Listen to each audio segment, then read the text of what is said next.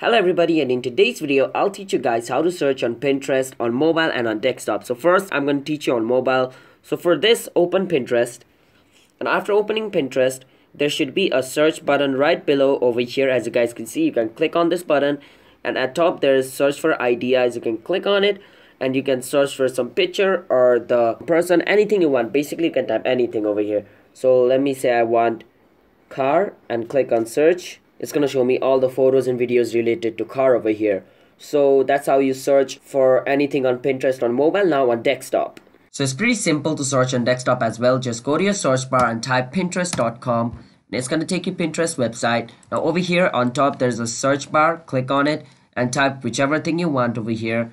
Let's say I want cartoon, and I can click on enter to search for it, and it's gonna show me all the picture and videos related to cartoon.